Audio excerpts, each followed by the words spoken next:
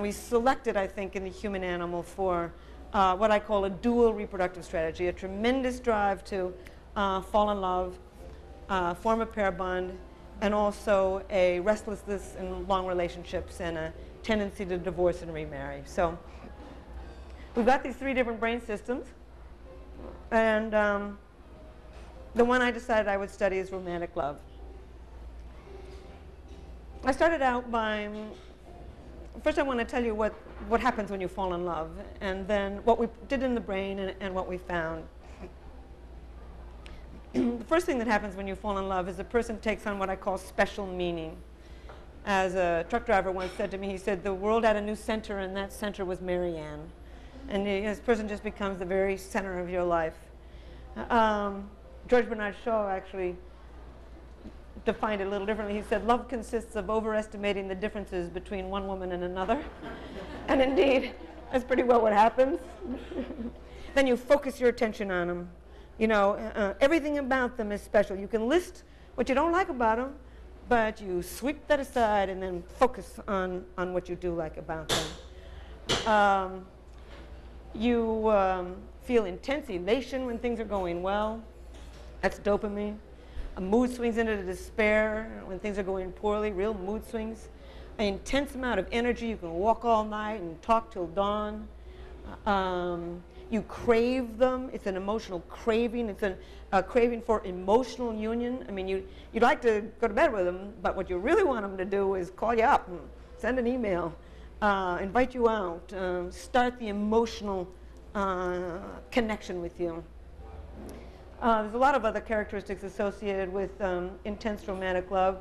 Not only the sex drive goes up, but you become sexually possessive. You know, if you're just casually sleeping with somebody and they sleep with somebody else, you often really don't care. But if you're in love with somebody, you big time care. It's called mate guarding in the animal community, and when you're madly in love, you become very sexually possessive. But I think the most important characteristics of romantic love is this intense motivation to win this person, the craving for emotional union, and the single greatest characteristic that I think is a part of romantic love is obsessively thinking about this person. As a matter of fact, before I put these people in the MRI machine, my first question to them was always, how long have you been in love? Because I wanted them crazy. They got to be crazy because these machines are expensive and it's very time consuming for everybody. But my second question was, what percentage of the day and night do you think about your sweetheart? And the people who said, well, I go to bed thinking about her, I wake up in the morning thinking about him. When you're in the middle of that full-blown obsession is when we wanted to put you in the machine. My last question to these people was always the same. There's a real emotional and physical dependence. You become extremely dependent on this individual. So the very last question I would ask them was, would you die for him or her? And I would be staggered at how regularly and how rapidly these people said that they would die for the person that they were in love with. So anyway, then I had to make sure that romantic love was universal. I had a friend who had looked in 170 societies, found evidence of romantic love in every one of them. Love songs, love poems, love magic, myths and legends about love, suicides and homicides because of love, or they simply just told the anthropologists that they were in love. So there's no negative evidence anywhere in the world. I've seen the oldest love letter. It's in a museum case in the Archaeology Museum in Istanbul. It's written on a lump of clay in cuneiform. I don't know what it says, but I think we all know what it says. It probably says, you know, email me now.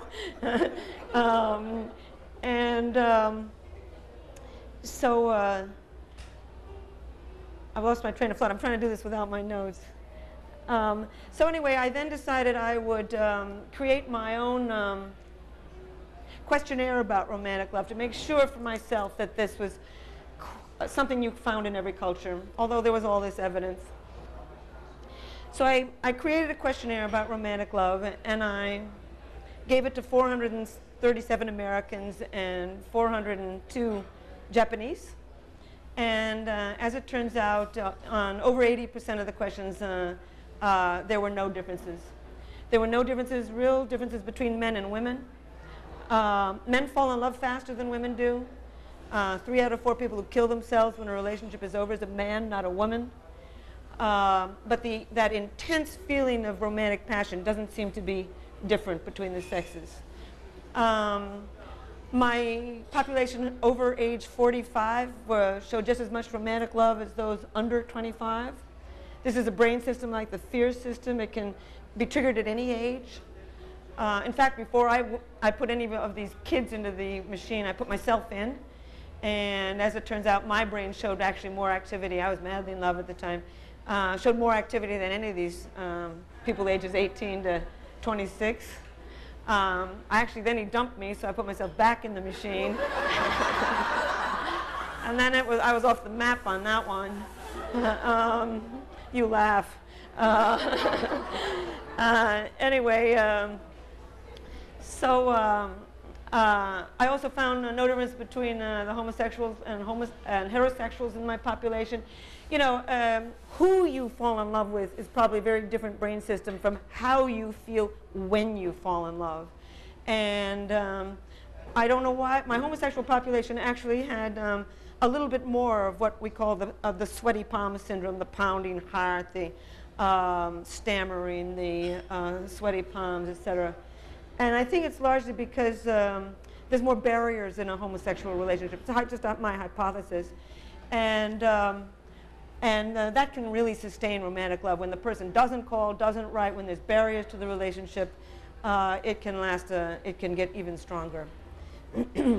So anyway, I knew the characteristics of romantic love. I had convinced myself that this was universal, that it could be found in anybody of any age. I thought that if I looked, I could find evidence of it in the brain. So I assembled a team, a neuroscientist, Lucy Brown from Albert Einstein College of Medicine, and Art Aaron, a social psychologist from SUNY Stony Brook. And I created what was going to happen to you when you were in the machine. And what happens in the machine is you do 3 tasks. You look at a photograph of your sweetheart for 30 seconds, and you look at a neutral photograph for 30 seconds. So, and so that way you've got your control and your in the same brain. The problem with romantic love is that you can't stop thinking about your sweetheart. So you got to do something between this positive and the neutral. So I came up with it's a standard psychological distraction task. And what we would do is we would cast on the screen a large number, like 8,421. And they would look at that number, and starting with that number in their heads, start counting backwards in increments of 7. I want to tell you, it drives all the blood into a tiny little part of the parietal lobe. And you've cleansed the brain of emotion, just briefly anyway, and you can capture the brain in this neutral state. So that way, you'd look first at your sweetheart, then you'd count back, then you'd look at the neutral, then you'd count back. So it was positive, count back, neutral, count back, positive, count back, neutral. 6 times, collected 12 groups of scans.